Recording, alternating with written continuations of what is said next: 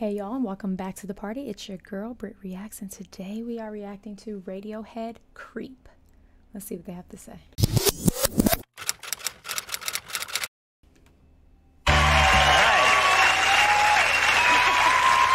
Okay, let's go. My next guests have taken self-loathing and raised it to an art form. We offered them several images to play in front of, and they chose really slow cars. So please welcome our very first musical guests, and I really like these guys, Radiohead. Just a question. How many talk shows has Conan O'Brien had? He looks so young right there. That's insane.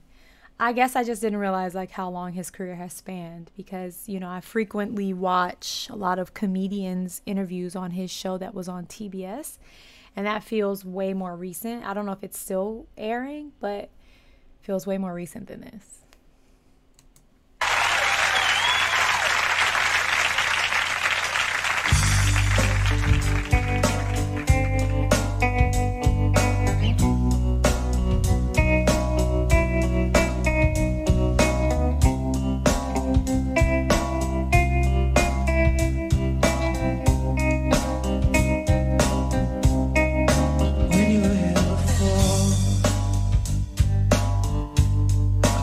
Look you in the eye. You're just like an angel. Your skin makes me cry. I've heard this song covered, I think maybe twice now on this channel. It's my first time ever hearing the song, I want to say. And I feel like it's been twice. I don't know. It doesn't matter. But I never realized that in the beginning of the song, it sounds like he's talking about someone he likes or he loves or he's attracted to. Which is just something I don't think I ever realized. I don't know. I think I was always so fixated on the chorus. The melody of this song feels so important. And I don't know how to explain that other than just to say that, right? Like sometimes you can hear a song and just the melody and you're like, oh, this sounds like listen up. It just feels like an important melody to me. I don't know. Okay, let's keep going. Your skin makes me cry. Your skin makes me cry. You float like a feather in a beautiful world. I wish I was special. You're so very special. Ooh! Woo! But I'm a creep.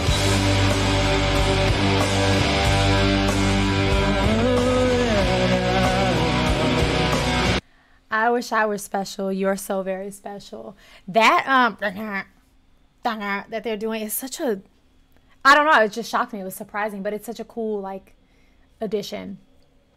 I don't know if they wrote this song to be a self-loathing anthem or if they knew it would turn into this like revolution for all people who identify as other or different. You know what I mean? I feel like nowadays, because I feel like the times I've heard it covered, it's been more recently. And it feels like it's more of like a stance now. It's like, I'm a creep. I'm a weirdo. You know what I mean? It's like we all band together because honestly, we're all weirdos. Like no one is not weird. Like just to be clear, I don't care what anyone has to say. We all have a thing that makes us weird.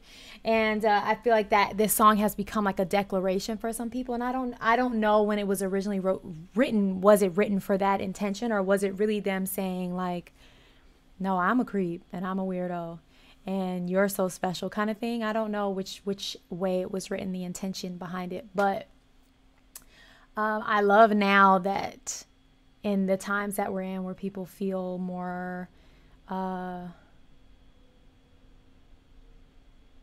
you know, just more acceptance, I guess, that I feel like this song has become almost an anthem for that. So kudos to them.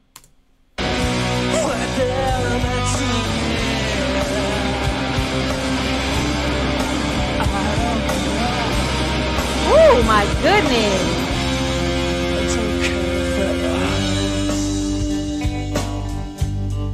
Oh, I have control. control. I want a perfect body. I want a perfect soul. I want you to notice when I'm not around. You're so very special. I wish I was special, but I'm a creep. Yeah, I mean, the way he's performing it is definitely giving off the weirdo creep vibes for sure. I think the choices they're making musically, and I don't know if this is just a live arrangement where they're doing the dun-dun, dun-dun, and he's kind of like twitching. And then at the end of the last verse, the music got so loud it kind of like drowned him out. I don't know if that is how the studio version is, but it feels like the performance is meant to make you feel uncomfortable. And I wonder, again, did they intend for that to make people tap into their weird sides, or were they meant to make everyone feel uncomfortable? I'm not sure. What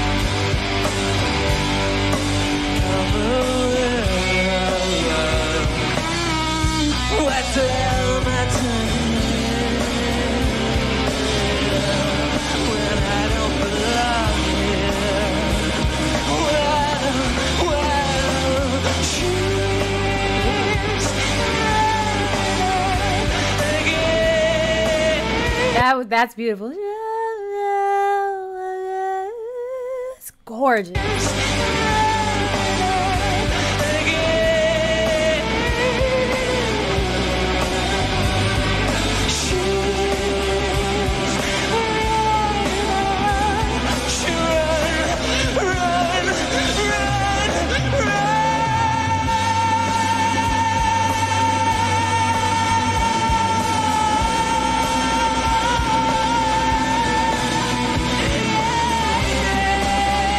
Oh, he has like real vocals. You know, I think sometimes with like rock bands or, you know, any kind of alternative music or anything like that, like the vocals tend to be, I don't know, I don't think a lot of times, at least in my experience here on this channel, being introduced to different genres of music, the artists don't always fully extend and express and show us their full vocal range. I think a lot of times the songs just don't call for it. The songs can be more emotional or, you know, more music heavy, and so it's not requiring them to do a full belt or hold a note for 30 seconds. But I also feel like there are times where they like remind us like, oh no, I'm the lead singer for a reason. Oh no, we're here for a reason. And that was just one of those moments. It's like, oh shoot, he can really sing. And especially in a song like this where I feel like he's over exaggerating the concept of the song. I'm a weirdo, you know, he's kind of like really falling into that. He wasn't really showing his vocal ability until now.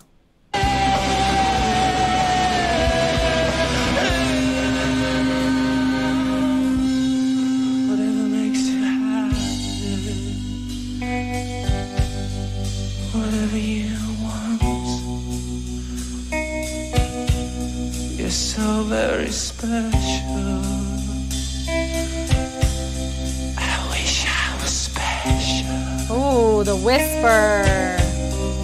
But I'm a creep. I'm a widow. What the hell am I doing? I don't belong here. I don't belong here.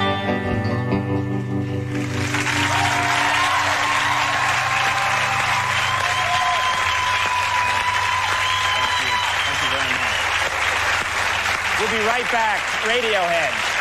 Thank you.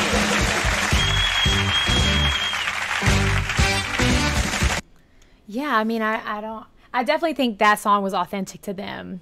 I think they definitely might feel like the outcasts or the weirdos. But my takeaway is a question. It's not a statement. I wonder, do they know this song would take on the life that it did in the way that it represents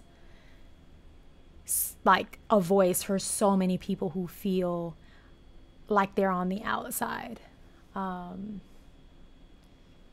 I've only learned that through watching the covers. Like, oh, this song means a lot to a lot of people. I had never heard it before.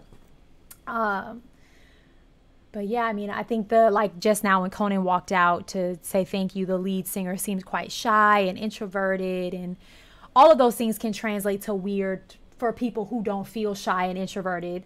I don't necessarily make things that makes you a weirdo, but society can make you feel that way. And I just think that it's such a, you know, I really enjoy that song, and I've enjoyed the other renditions, but this, seeing them, the actual creators of the song, and seeing them perform it live, put a new perspective in my mind, and now I have like more questions, and I just would love to hear your thoughts, or if you know the story behind the writing of the song or whatever, feel free to share it in the comments. And let's just all remember, we're all weirdos, and be kind.